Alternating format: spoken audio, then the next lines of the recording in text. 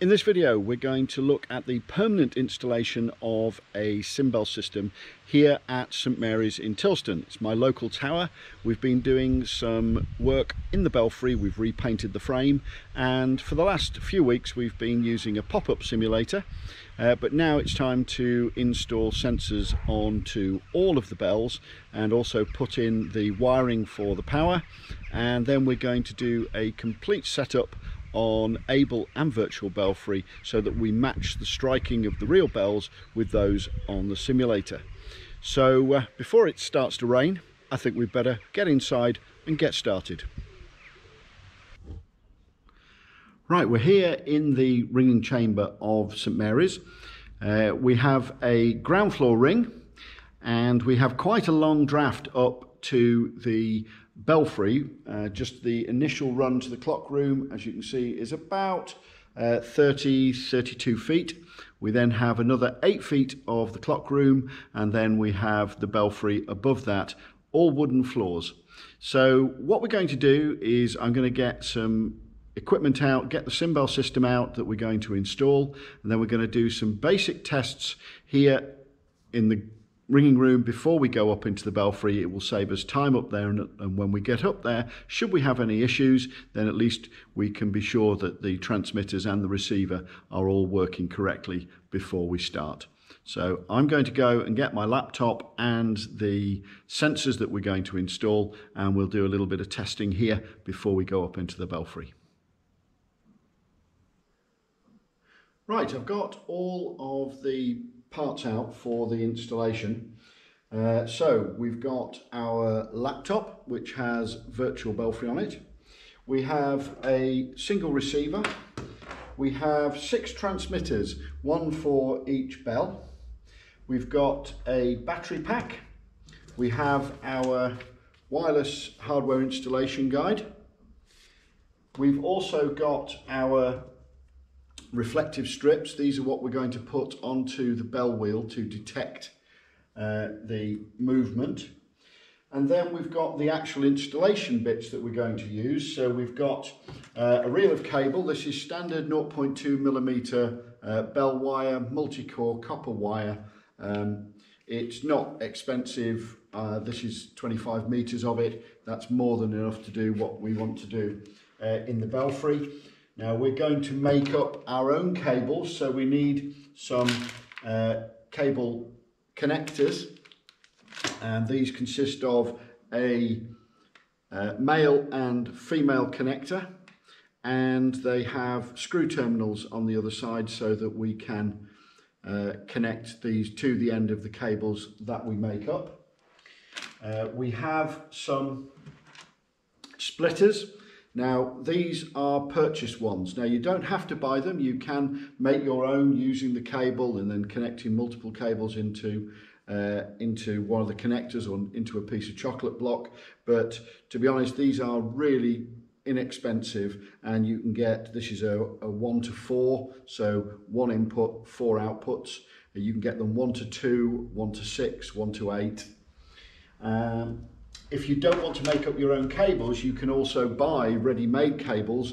This is a 3-meter one, simple male to female, and then you can just literally take your multi-way adapters and plug them in and off you go. But I want to have as little cable as possible showing, so consequently I'm going to actually make the cables themselves. We have a power supply that we're going to potentially use upstairs in the belfry. We have power in the belfry that has a switch down here. So if this will actually fit in the weatherproof housing, then I might use that. Alternatively, it will be the battery pack. We then have to hold the cable onto the frame.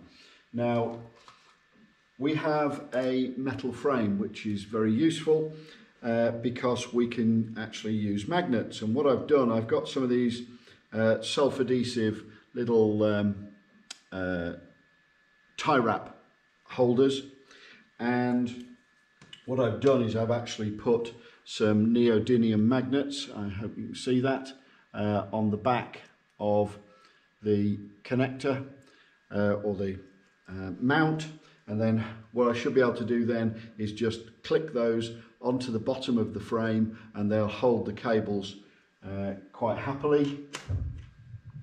And we've got obviously the tie wraps that we'll need to put through these. We've got a small electrical screwdriver which will be used to put the to connect the cables into the little end connectors, and a pair of snips. So that's everything that we need. So what we want to do first is to test that all of these transmitters are working and that the receiver is working. What I've done on the transmitters is I've actually put magnetic strips on the back of these, so again we can just click those to the frame. You could use tie wraps and tie wrap to the frame, or hook and loop. Because we have a metal frame, I think the magnetic option is a good one. So first of all, we have to check our receiver, and we just make sure that all the switches are in the off position. There's a marker on the top here which says on, and we need to make sure that all of them are away from that, so they should all be the same way. The switches on the transmitter and the receiver do different things. There are full instructions and information in the installation guide, but for what we're doing, it's just a standard installation. We're not using a repeater or anything like that, so this just needs to be standard.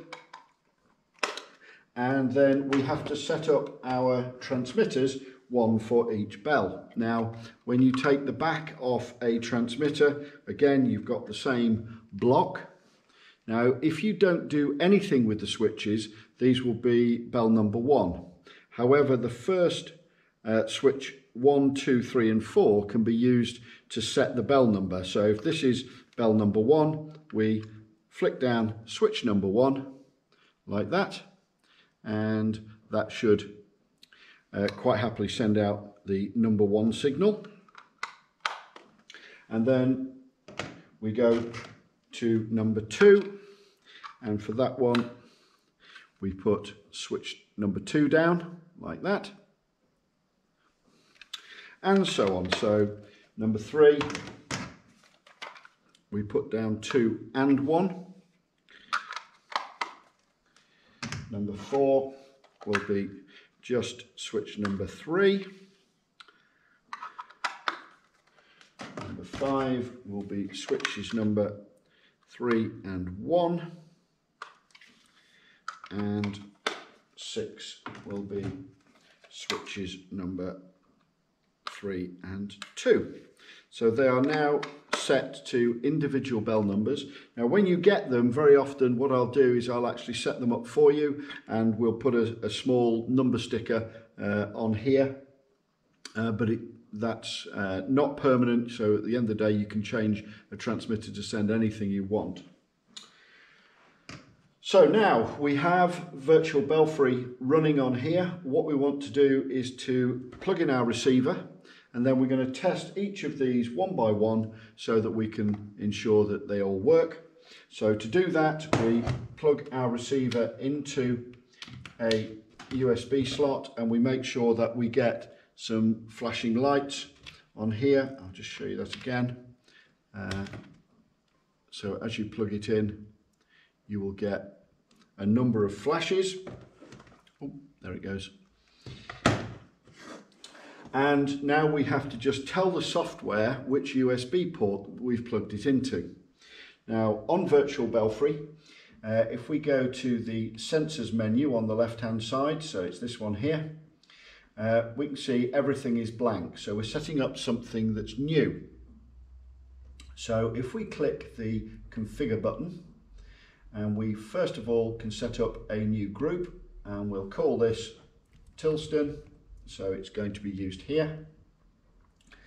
And then we can put in the bell sensors here, so we can say we want a new sensor, and we're going to call it bell number 1, or we could call it treble. Then we have to set the type of sensor that it is, and this is going to be a generic data interface. So all the Simbell units are a generic data interface. Now we then come down to port. Now this is probably the only bit which potentially you could get wrong. So what we're going to do is, if we go to our settings and go to device manager, if we look down device manager here, you should find under ports common LPT there will be one here which says USB serial CH340, and then it will say COM number, and the COM number that you have is the number that you need to select here. So we know now it's COM3, communications port 3, that means. So what we can do is we can double click it on the left and it will insert COM3 into the port number.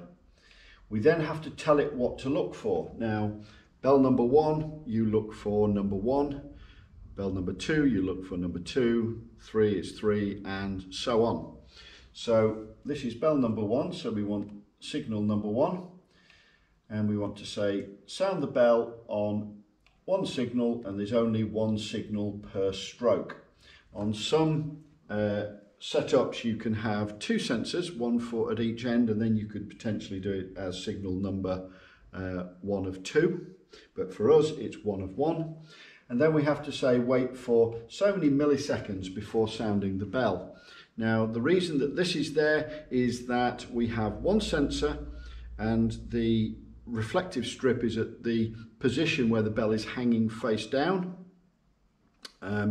and we then have a certain time during the swing from the time it sees that strip to the point at which we get the strike of the bell. And these are calculated in Virtual Belfry in milliseconds.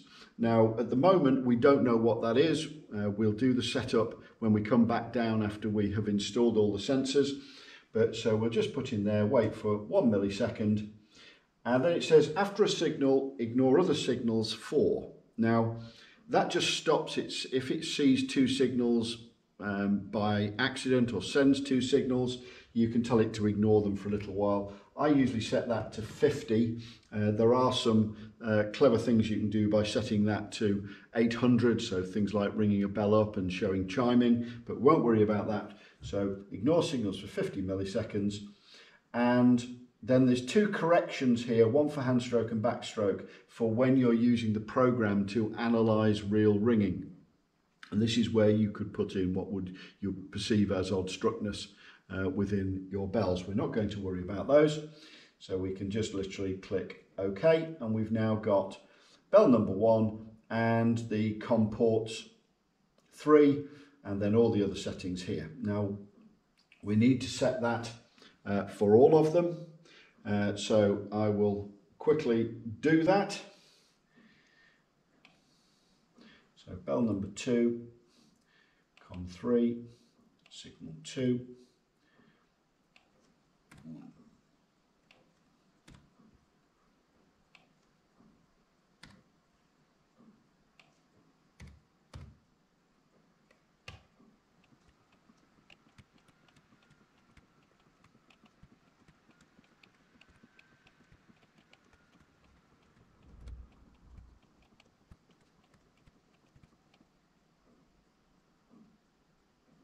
Okay, so we've now got all of our 6 bells in there, all of them on COM 3. So what we can do now is click close, and the use sensors button is now active. Now when we push the use sensors button again, we should see a flash of the light as it initiates. Okay, and now it's ready to receive a signal. It's just sitting there. So what we'll do is we'll take our first sensor, we'll use the battery pack, turn it up, plug it in, oops, and after a few seconds it will enable itself, and then we should be able to take one of our reflective strips and move it in front, and we should see a corresponding flash from the, and get it to stand up. There we go. So we now want to just see a corresponding flash, and it's saying it's receiving a signal from this sensor. Right, so that's quite happy. We don't know what it is at this point. We can then go to the next one. We can do exactly the same thing, and we should see a flash from the receiver, which we're doing. You can see it's flashing here. Now, if you have one which doesn't flash and it's at this range, then you need to check the switches inside, make sure that they are set correctly and that they're fully engaged. Sometimes you might have to flick it back and forwards just to make sure it's fully engaged. So that's number 3, that's working. Number 4, that's also got a flash.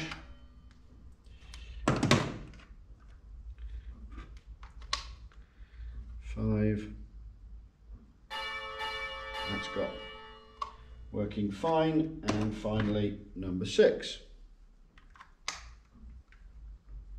Right, so we've got connection between the sensor, the transmitters and the receiver for all of our 6 transmitters. So far so good. If you look in the installation guide, you'll find that there is a section on installation and using the what's called setup and installation mode. And what we've done on the transmitters, if you're having trouble positioning one in the belfry, then if you just open the transmitter and put on switch number 7, so you can see it's like that. So switch number 7 is now on. You do that without power on it, and then put the power on. What you'll find is that as soon as it starts up, you can see now that the receiver is flashing continuously, or every 3/4 of a second. And this will create a bong. So what you can do then is you can have that down here with a reasonable sized amplifier on it, or something that you can hear in the belfry, or have somebody down here who can shout to you, and you can move the aerial around until you get a regular strike every time that light flashes. That's set up in installation mode and can be really useful if you, particularly if you have things like a heavy oak frame, or you've got big thick floors and you're just not quite getting the signal through. So we put that in as an option on switch number 7 so that you can check and test. Don't forget to turn it off. It's a bit disconcerting when you have set up and you turn everything on and everything is sending down signals all the time. So those are all of our sensors. We have set up and tested that we've got a connection. The receiver is working correctly. We've got the flash. So now what we need to do is to go upstairs and install all of these transmitters and the cabling in the belfry, and then we can come back down and actually do the setup of the bells and their striking themselves. Okay, so let's go up into the belfry.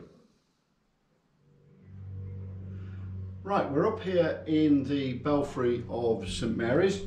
You can see we have a metal frame, and as I said before, what I've done is on the back of these transmitter units I've glued some magnetic strips, some neodymium magnets. Now, very often what you'll see on an installation is that the transmitters are mounted on top of the frame like this. Now, that's absolutely fine, but what it does mean is that when you go and climb on the frame and you're walking around on top, which is quite common when you're doing your checks, then these can be in the way, and the aerials are actually quite delicate in that there is a hinge on the end here, and that can quite easily get broken. Now obviously, you know, we can send you spares and whatever, but realistically, if you put them out of the way in the first place, then, you know, I think it's a better option. So what I'm going to do on this installation is I'm going to actually mount them underneath on the side of the frame like that.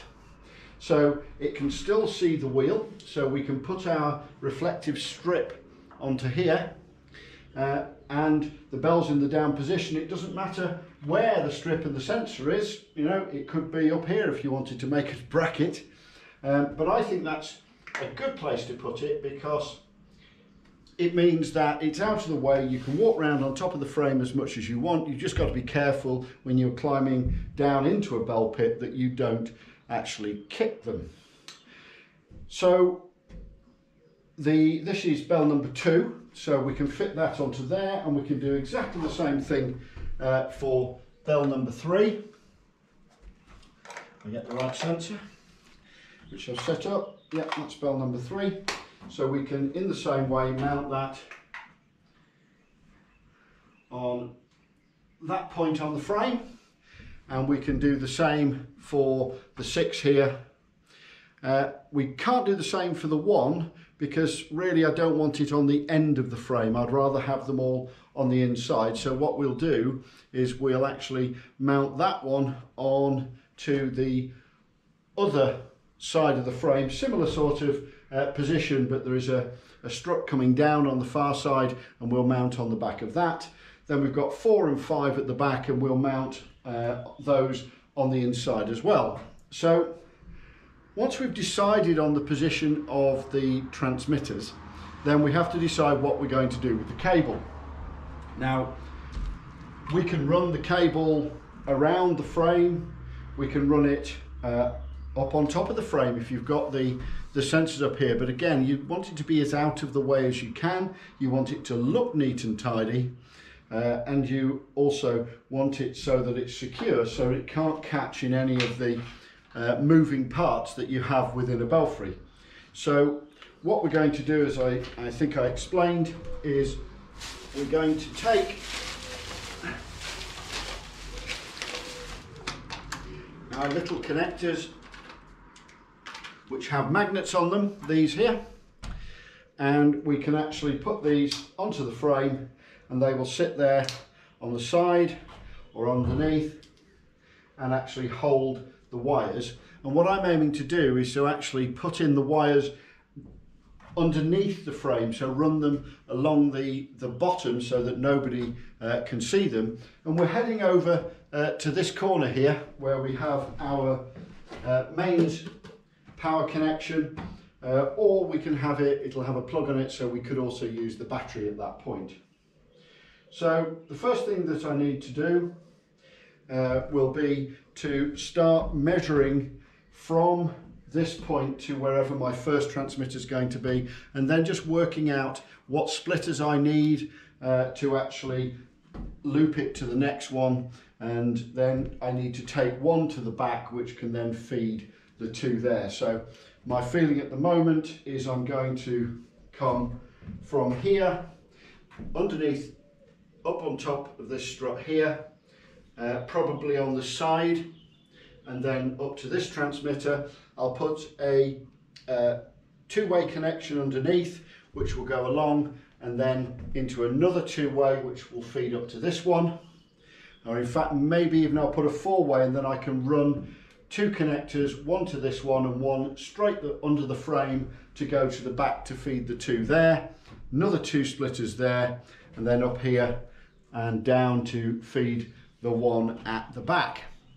So I've got a bit of measuring, cutting and making of cables to do.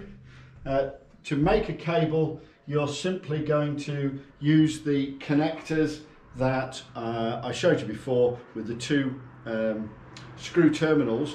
One thing I would point out on the connectors themselves, it's very important you get them the right way around.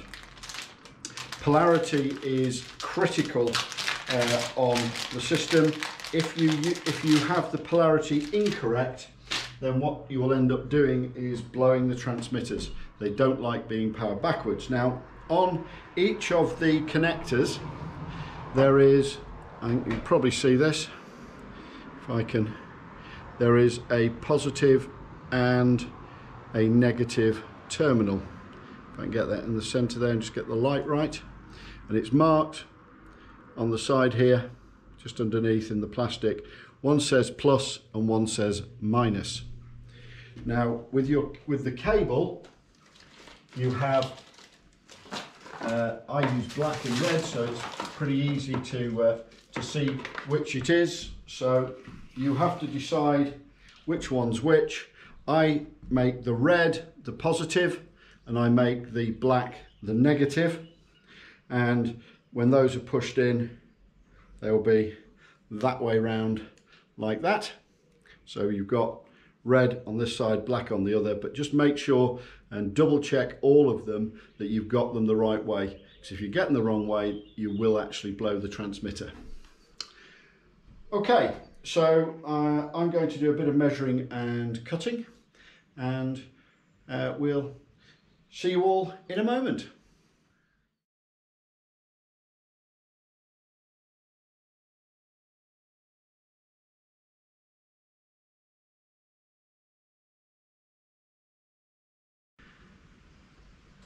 Right, it's been a couple of hours and I've put all of the cabling around the bottom of the frame and fitted the transmitters onto all of the bells. If we just have a look now, you can see that we've got the transmitters here on the front side of the frame.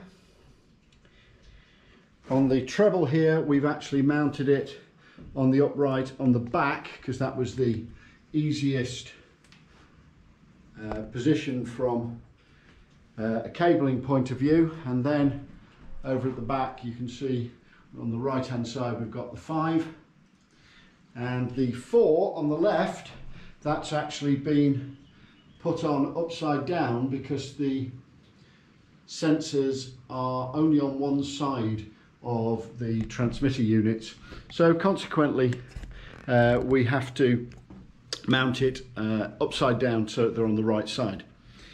So what we now need to do is to put the stickers onto the wheels. These are the reflective stickers that we provide, one for each wheel, and we do that simply by taking one of the self-adhesive stickers, and if you look at the edge of the sensor when it's powered on, and you can see it's powered on at the moment, as the reflector passes in front of it you'll see that there is a brief red flash. You can see that there.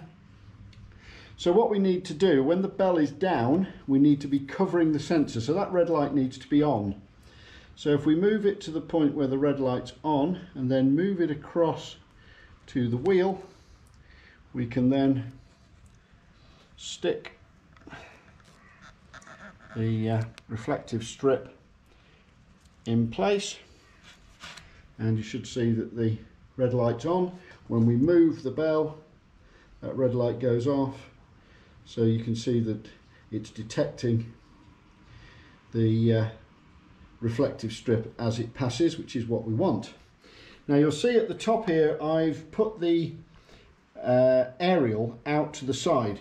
This is to try and give it as good a view as it can downwards through the floor here down to the ringing room.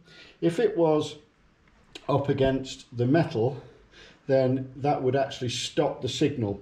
So we want to have it out, not so that anything can actually hit it, so make sure that the bells or the wheel couldn't hit it, and make sure that it's got a good view down to the ringing room.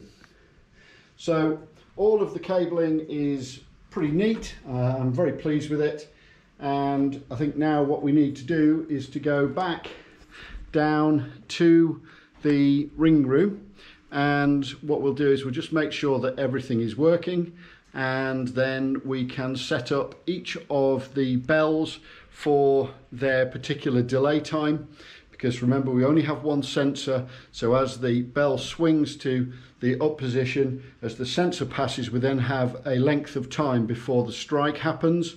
And what we're going to do, we have all the bells open at the moment. We're going to ring one of them and get that set up. The principle is the same for all of them. So we'll ring one up, we'll set its delay time so that it absolutely matches the real characteristics of the bell, and then I can set all the others up and we'll be about finished. So let's go back down to the ringing room and get started with the setup. Right, we're back in the ringing room. We've got the rope for our number 2 bell is down and ready. The bell is currently not rung up, it's down as well. And we have our laptop here with Virtual Belfry running. If we just now enable the sensors, remember whenever you enable the sensors to look for the flashing of the blue light here, which just says that it's enabled and working. So if we go to the sensors menu and select use sensors, we can see the flash here, and we've got all of the bells active, even though we're only going to use bell number 2 to actually do this setup. So first of all, we want to make sure that we've got a connection between the belfry and the ringing room, and we can do that simply by pulling the bell, and we get the flash on the receiver and we get a corresponding bong from the software. So now what we need to do is to ring up the bell, and then we can start looking at the timings and the delays and making sure that the striking is correct. So I'll quickly ring this up. Remember, the bell is open.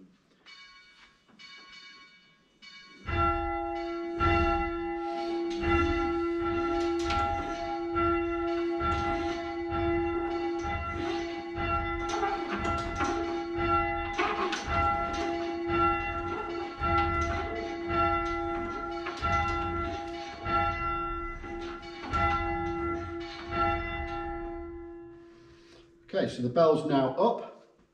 Now if you remember, when we set up the sensors in the first place in the software, we set the delay time to 1 millisecond. Well, obviously it is going to be more than that. So I recommend that we start somewhere around 200 or 250 milliseconds. So to do that, if we click Configure, select bell number 2, select Edit, and we need to put in a wait for time. So let's say 250 milliseconds. We click OK and we close. And you'll see the lights flash again because it resets the communications port. And now what we can do is we can see whether the number 2 bell strike is at exactly the same time as that on the simulator. If it isn't, then we can adjust it either a little bit earlier or a little bit later to suit. So if we just listen to both hand stroke and backstroke.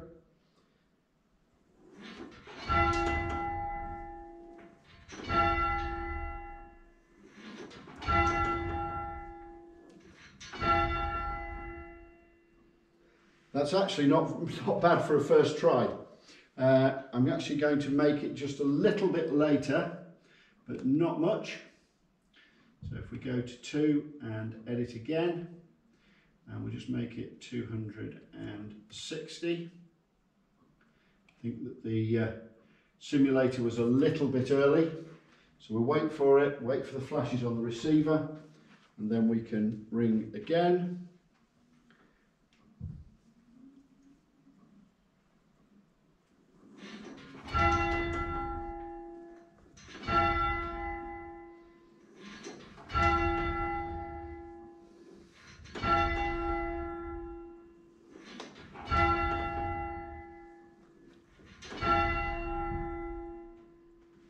And I think that's pretty close as far as setting up the delay on this particular one. So it's 260 milliseconds. So now we basically can go and do exactly the same procedure on all the other bells in the tower, and when we finish we will have a setup that's as close as we can get it to that for normal open ringing. So now of course we also have Abel, so we want to look at how to do the setup on Abel and set the delays. So if we remember 260, because that's the delay time, if we now close Virtual Belfry, and we could now open Abel, and we have the Abel 5 bell setting. With Abel we go to options and we select external bells, and here we have a completely empty display. So what we need to do here is to set the port number. If we remember, the port number is 3. We can use discover ports here and it will tell us what ports we have on the machine that are active, and we've got 3 and 6. Well, we know it's 3, so we set the port to 3 for all of them so that we are ready to set up all 6 bells. And now bell number 2, we set it to data. The options are for other types of connections where you're just using a straight serial port, and we have to map to a particular bell. So if we map to, in fact, do one-to-one mappings, there we go, 1, 2, 3, 4, 5, 6, and then we have to do the sensor delays. So first of all, if we click OK and just save that, make sure that the receiver flashes again, then we go back to our external bells and we can go to sensor delays, and if we select bell number 2, now the important thing here is the strike. This is in 100th of a second. Virtual Belfry is 1,000th of a second, so we need to be to make sure that we work in hundredths. So bell number 2, if we set that to 26, that should be 260 milliseconds. We need to make sure that we've got the box checked here that says Abel applies the delays, and if we now click OK,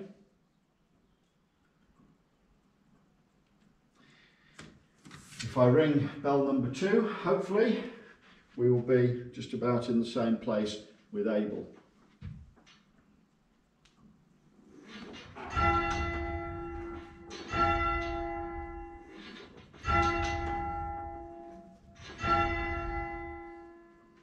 And there we go, that's Abel set up with exactly the same bell, the same settings, so it's 260 milliseconds, and we can now go and use Abel on bell number 2, but of course we're going to go around and set the delays on all the others. So I'll get on with that, and then I'll come back at the end and we'll just have a wrap up of this installation video.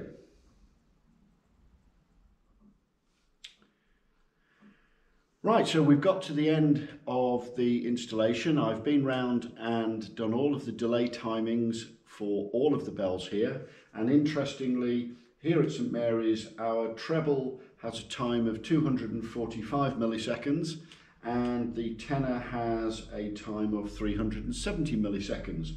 So there is just over 100 milliseconds between our lightest and our heaviest bell here. A couple of points from the installation. The magnets onto the tie wrap,